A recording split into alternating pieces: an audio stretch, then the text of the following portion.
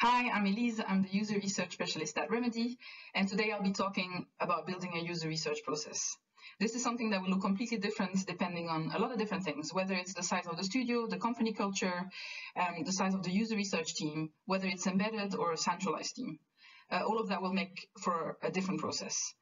So here I'll take a look at the specific case of Remedy, a mid-sized studio, multi-projects, working on AAA games with one researcher. Before I started, there was no user researcher and no UR department, so this will be a look at how step-by-step this user research process was built. I'm also not going to take a look at this from a very high-level point of view. I won't be describing pipelines and long-term plans on how to do user research at different stages of production. This is a more granular view of a user research process, how to start organizing research, and instead of highlighting all the things that worked great and presenting the successes of developing the user research at the studio, instead I will go through everything that went wrong and what I learned from failing. So a little bit of context. At Remedy, we work on a lot of different games. We recently released Alan Wake Remastered, and 2 years ago we released Control. We're still working on different projects that are at different points of development with different publishing partners. Some are multiplayer, some are single player, some third person, some first. So we're working currently on a lot of different games. So when I started in October 2018, there was no UR before.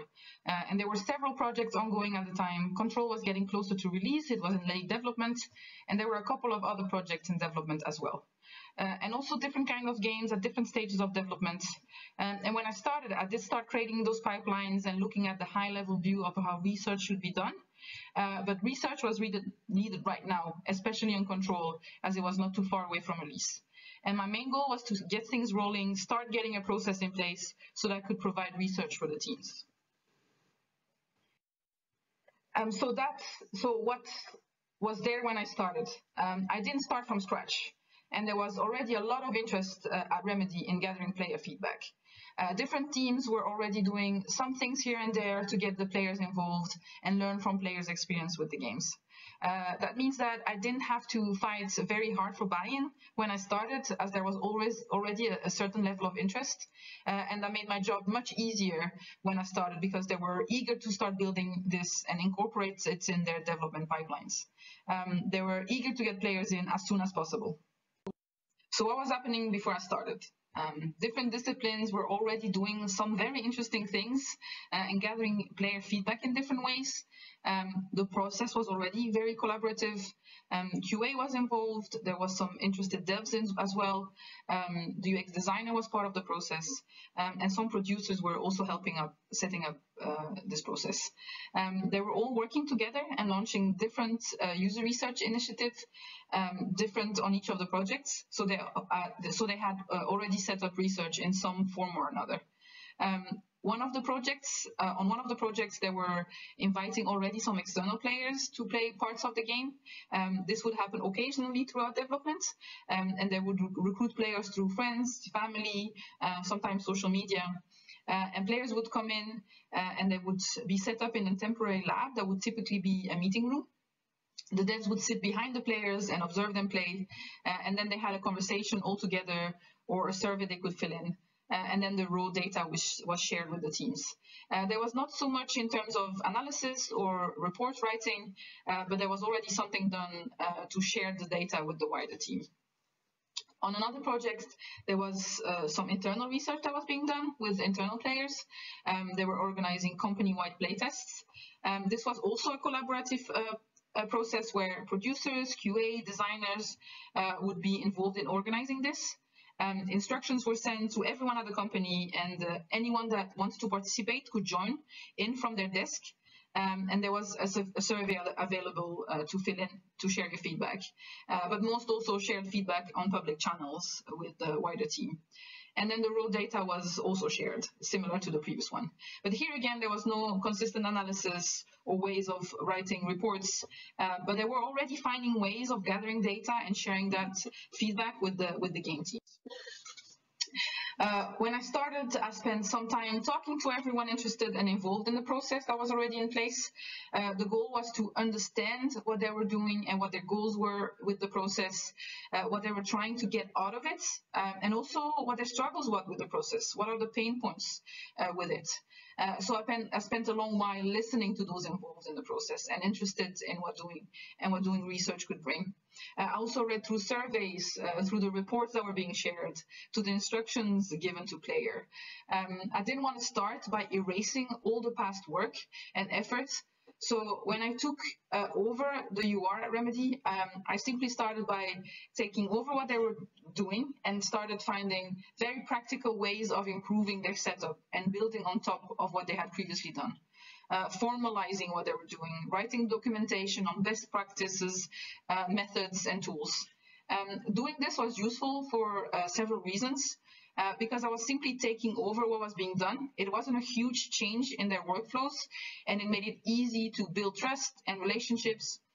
It also meant I already had an in with those that were previously organizing this research. It was also useful in terms of tools and understanding how things work at the studio, how information flows, and how the different crafts and departments work together. Those that were involved in this before I started were also my first allies. The ones they needed to build a more formalized research process. So I had the needed points of contact, more knowledge on the studio's inner workings, and an easy in already in their workflows.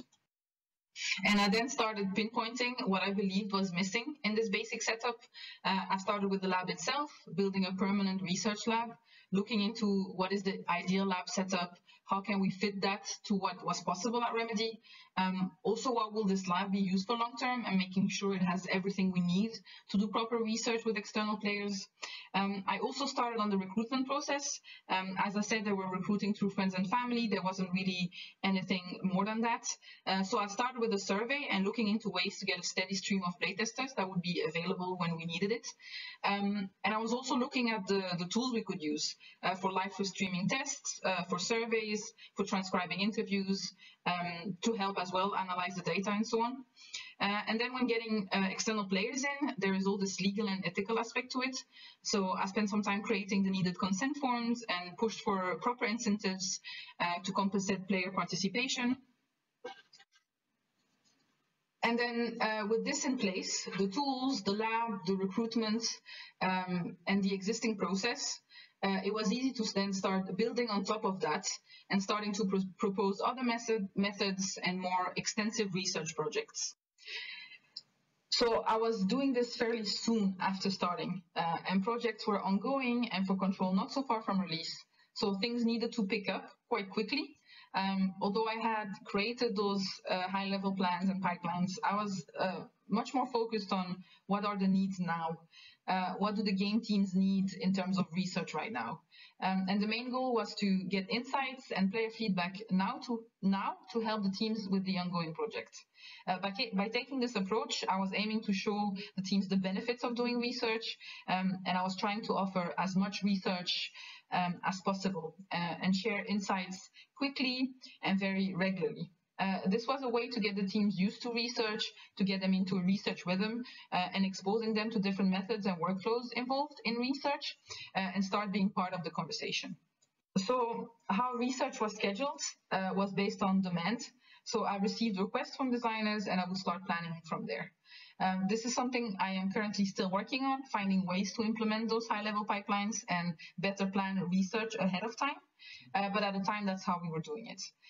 So once research was scheduled, the process was fairly simple and basic. It was also meant to be quick, as we were doing a lot of research on a couple of different projects. I had sometimes 2 tests scheduled in the same week. So the process was designed to allow me to move from one research project to the next quickly. And the first step was gathering information. What are we testing? Who do we test with? What feedback are we gathering? And I was doing that by pinging people on Slack or standing at their desk. I took all of that information I got and crafted a test, found some players and started organizing this. It wasn't documented much. I wasn't sharing research briefs. It was a simple, communicated and flexible research. The test itself was live streamed, but without much thought behind it. I started streaming and shared the links with the game teams. And after that, there was an analysis and a report. The report was then shared on Slack with everyone on the project team, and then that's where the research ended, and moved on to the next research that needed to be done. And I did that for a while, and I learned a lot from doing that. And this basic, simple process had some issues. So the first and main issue was that user research was not necessarily part of development, at least not fully part of the development processes. Research is a shared service, and I was organizing research for several projects, and I wasn't embedded in any of them. As I've shown in the process I presented earlier, after a test was scheduled, a week before the test, I would start gathering information. But I wouldn't do much before that to understand the intended design of the feature or mission we would test. I would gather the basic and absolutely necessary information, like how long would they need to play, or what mission are they playing, what topics of feedback are they interested in. But I didn't spend time getting a deep understanding of the game and the intent behind the experience. And that meant that often the intended design was a bit obscure to me. When testing combat, for example, I didn't necessarily know in what context they expected a certain weapon or ability to be used, or what the difficulty level of a boss fight was meant to be, or how they intended players to navigate a certain level. There was knowledge missing on my part. The consequence of that is that I often shared insights where I was told this is intended, or I potentially missed a lot of issues because I didn't have that deep knowledge of the game they were trying to build. It's hard to know if players are experiencing things like they are meant to be experiencing them if you don't know what it is. Knowing the game well is something I learned from that early process. Working on demand and not being fully part of the development process also meant the research wasn't fully in sync with the game project milestones and sprints. I didn't really know what they were working on at the time of the test. What are the milestone goals and priorities that the test could help with? What are the features that need special attention? And this led to some insights to not necessarily be relevant to their current goals. So without a good knowledge of the game and the game production, insights were not always as meaningful, relevant, and valuable as they could have been. So at the time, I was also working in isolation. Although I was gathering information, a lot of the process was me doing my thing without much collaboration.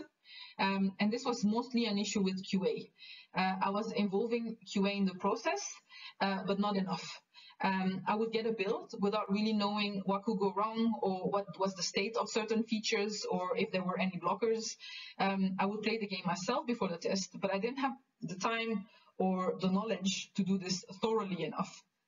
So during tests, what players would experience could be a bit of a surprise. The feature we were testing might be missing, or players could lose their weapons or get stuck in the geometry, and I couldn't do much about it. And that is definitely something I spent quite some time working on since. The other main problem was assessing how useful the research was. As you saw in the previous slide, the research ended when the report was shared on Slack, and that was it. Nothing happened on my side after that. I had no way of tracking how useful the research was to the team. I assumed it was somewhat useful as research kept being requested, but that's all I knew. I didn't know if the teams were discussing the research, if they will work on a feature we tested, and if the reports were being read by the team. So not knowing whether the research is useful or not makes it harder to get buy-in, to show the value of doing research, to prove to leadership that this is something worth doing. And it also makes it harder to improve on the process. If I don't know whether the insights are relevant and valuable, I can't iterate on my process and make changes to ensure that the research is helping the teams make design decisions. Those issues might seem obvious to some of you, something that I should have known would happen when setting up the process in this way. But I was doing a lot of research at the time, trying to cover as much of the content as I could in short periods of time. And especially for the project closer to release, and I wasn't doing a lot of reflexive work, looking at what was working well, at what wasn't working well. I was stuck in the grind and stuck with this process for a while. And although the issues with being out of sync with the teams and the game were becoming apparent, I didn't start fixing this process until after Control was released. So when I actually took the time to look back and talk with designers and QA and producers, looking at what was done, what didn't work well and what did, I could start looking into what I can do about it, what could be improved. So the main issue was lacking knowledge and being out of sync with the teams and the game intent itself. So what I did to work on that part, I started by getting a lot more involved with the teams and what they were doing. The research doesn't start when a request comes in and I start planning. It is ongoing, and gathering knowledge is something that never stops. The game and the scope changes, evolves, the features are iterated on, and so being part of the conversation starts by just being there, being present, joining the conversation. Sitting in on design meetings, on build reviews where designers play through missions and talk through the intent, building relationships with producers to understand what the teams are working towards, what are the current pain points and worries, and just stick around to understand how the design intent changes, and to continue building that in-depth knowledge of the game. And that takes a lot of time. It's time consuming to be present. I now spend a lot more time understanding the game and what the designers are trying to achieve. And that sometimes means doing less research, but making sure that the research we do is meaningful. There's no point in doing test after test after test if we cannot get as much valuable insights out of doing those tests. This also helps organizing and crafting the research. Having that in-depth knowledge makes it easier to understand what to observe and what kind of feedback would be helpful for the teams. One of the other problems I pointed out earlier was the lack of process involving QA. So we now have a process in place that we have iterated on. There is a process on QA side that takes user research into account, and builds the builds needed for research are now QA tested with research goals in mind. There's also specific QA points of contact for each of the projects, and that point of contact provides a build with build notes that involves workarounds of all the possible issues that could occur during a test. QA also watches the live streams on the day of the test to ensure everything runs smoothly, and they also provide support if the players experience something unexpected. And this has made running tests a much smoother process. The other problem was not being able to track the impact of doing user research. And my initial process stopped the moment the report was shared. So I spent some time working on the after. I also started sharing reports in a way that involved a lot more summaries and bite-sized information to make it easier to pick out information. I've also started doing test reviews after each test, which is just a meeting where I present the main results and include clips of the test, and we discuss the insights, what was useful, what wasn't, what were they aware of, and what was a surprise to them, what can be fixed and what can't, and we also discuss what insights could be turned into JIRA tickets. This is not the same for every project and depends on what tools the team is using to track progress. On one of the ongoing projects is JIRA. The goal is to track the player experience insights and understand how that evolves during development. It's much easier to find an issue from a test 6 months ago in a JIRA than to find it in a dense, lengthy report. This is helpful to track what happens to an issue, as designers can comment on what the intent was and explain if it's progressing and mark the issue as fixed as well.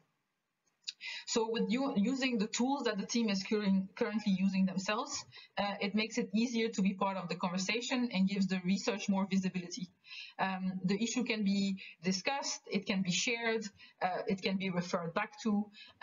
If the same issue is occurring 6 months later, we can easily retrace back to the last time it was tested. And in the process, there is now a lot more thought as well put back into iterating and making sure we test features more than once. Once a feature has gone through some changes, we try to test it again and assess if issues are still occurring. This is, of course, made easier when the research is part of the development process very early on.